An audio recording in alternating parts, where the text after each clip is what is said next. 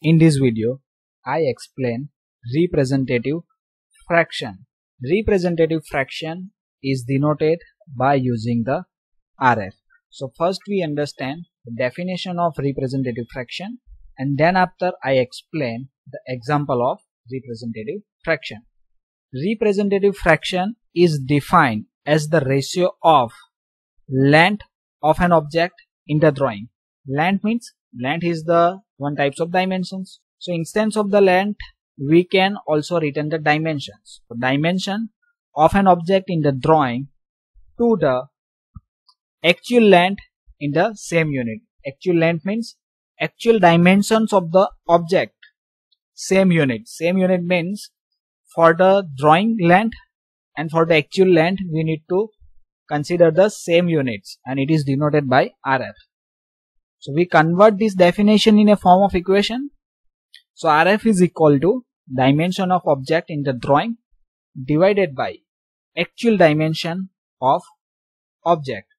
So we can also able to write down second equation, means instance of this dimension words we can write down the length. So length of the object in the drawing divided by actual length of the object. Means by using these equations we are able to find out the representative fractions.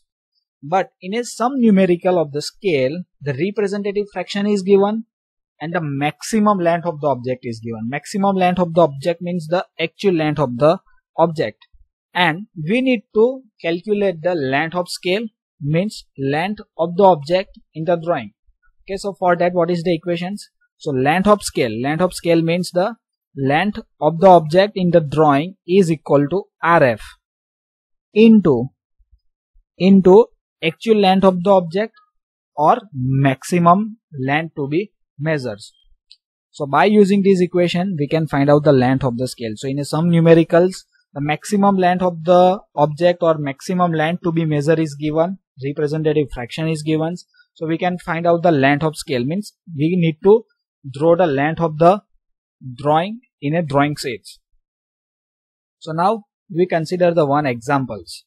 If 1 centimeter long line on a drawing is represent 10 meter length of the object, means 10 meter length of the object is drawn by using the 1 centimeters.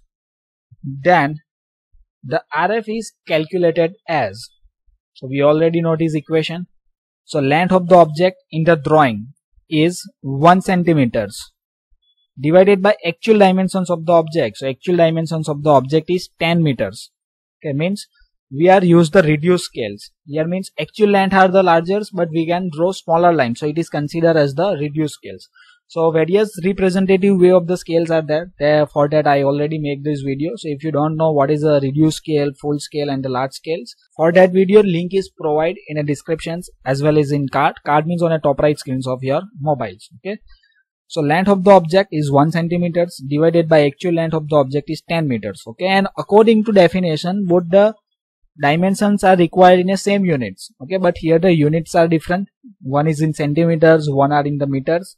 So we know that 1 meter is equal to 100 centimeters. So this 10 is multiplied by using the 100, because 1 meter is equal to 100 centimeters. So 10 into 100 is equal to 1000. So what is our answer? Representative fraction RF is equal to 1 divided by 1000. So it is also written like this way, that is a 1 gem 1000.